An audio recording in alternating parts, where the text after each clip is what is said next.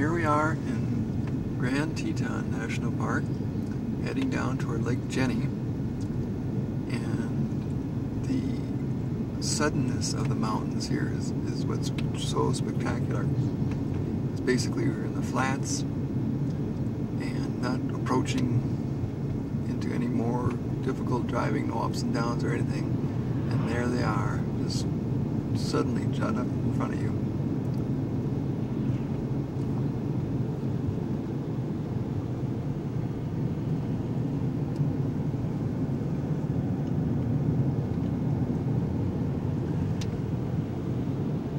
Past the biggest lake in the park, the Jackson Lake area. That's where a lot of the activity is. A couple of lodges.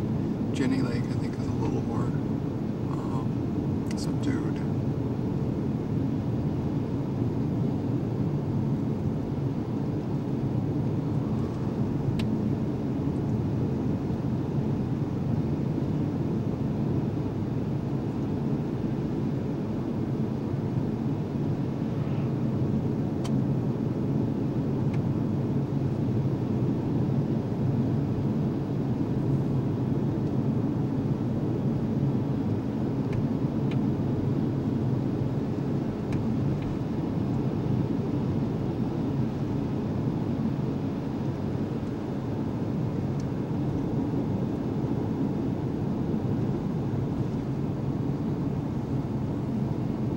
This little trail is leading us down to Jenny Lake,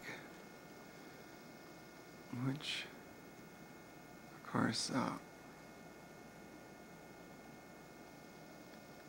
has this backdrop of the Tetons, and it's the most sought after campground in the Grand Tetons.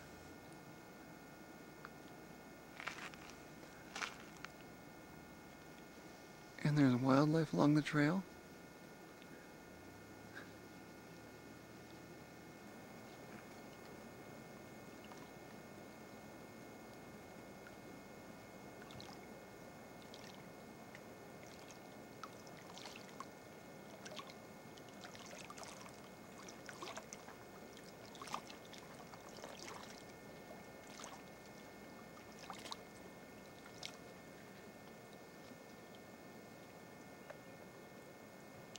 There's Jackson Hole with its own Mountain King ski resort in the backdrop. Of course, it's a elk antler entrance to its square,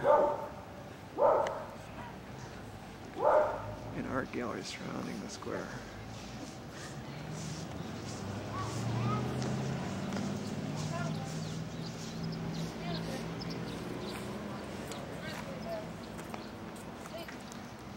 He said that we certainly don't want to miss a little videotape of this countryside that we're going through.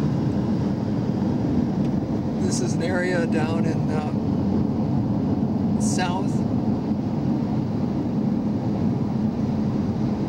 Wyoming, southwestern Wyoming, right along the Idaho and Utah borders. It's pretty much open sagebrush country, open range, little signs along the way. We just saw a cow in the middle of the road a little bit ago. There's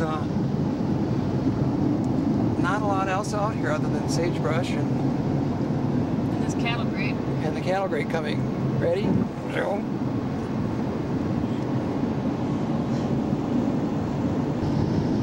Why did you say we're out here? We're out here because the sign pointed to a rest stop. Hope you can hold it a little longer, Jim. Can I hide behind the sagebrush, you think? Cattle grate. Cool. Well, here we are in the high Uintas? How would you say that, Ray? Uintas. And the area to our right is a huge wilderness area, and we're up about 10,000, a little above 10,000, up and down to a few different passes up here. You can see there's a fair amount of snow up here, but I think it's melting pretty darn fast at this point because it's been very nice weather. Do you like these auto panoramas? Auto pans are great. Here we get one the other way. Oh yeah, we didn't have this view looking back. We've been heading up this valley here that you can see now on our right. And we've may be able to see the lake down there, but maybe not. So, overlook, yes. Yes, indeed. It's the Mirror Lake that we're overlooking here. There's water flowing from and off the parking lot here from melting snow. Join up with other bodies of water down below, out of the mountains. Very pretty sight.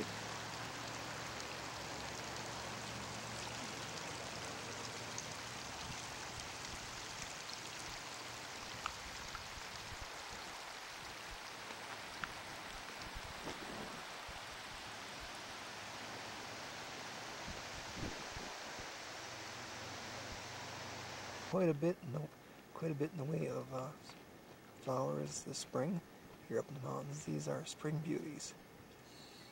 There's been quite a few more, and I'll try to get a few more on this. Here are alpine lily or dogtooth lily, yellow version of what we find as white flower in Minnesota. There's been high water pretty much everywhere we've been. This is a little meadow and stream in back of the campground area that we're staying in. You can see there's a tent out there in the meadow. There's snow along the road coming into the campground, and many of these sites are reachable. All those little white dots are marsh marigolds. The marsh marigolds are really quite pretty. White petals instead of the yellow ones like we have at home. Marshmallows, marshmallows! Here's the glacier lilies once again.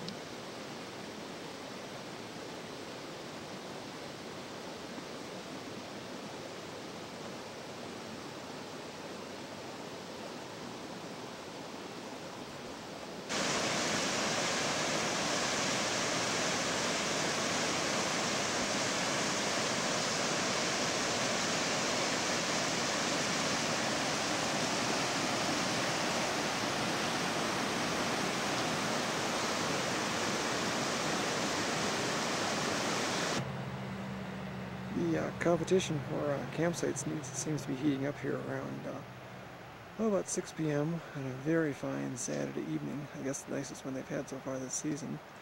These campsites are just opening up. You can see the snow pile in back of the van here that we drove through to pull into this spot. There's not really a good flat camp spot right where we are anyway, so we don't have to worry too much about people pulling in back of us to pitch their tent anyway. And there's snowbanks all around in the neighborhood. You can see right there, that's a pretty good one. So we've decided we can be pretty comfortable right here since we are just going to sleep right in our van. Aren't we?